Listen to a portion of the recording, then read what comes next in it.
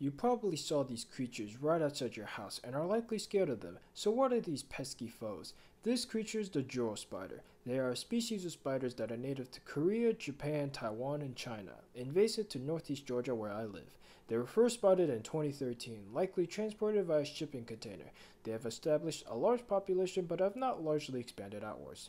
Relatives of the golden silk orb weavers, such as the banana spiders, this species produces gold tinted silk for multi-layered webs that possess immense tensile strength. The females have yellow, blue, and black stripes with red markings, reaching a leg span of 3 to 4 inches and laying a sac between 400 and 1500 eggs. When their prey is captured, they inject Joro toxin that dissolves the prey's organs. However, a bite on you is not lethal, comparable to a bee sting unless you're severely allergic. Since this species is invasive, you are free to get rid of them. However, a group effort is not going to impact the population, and the species has not impacted the local species.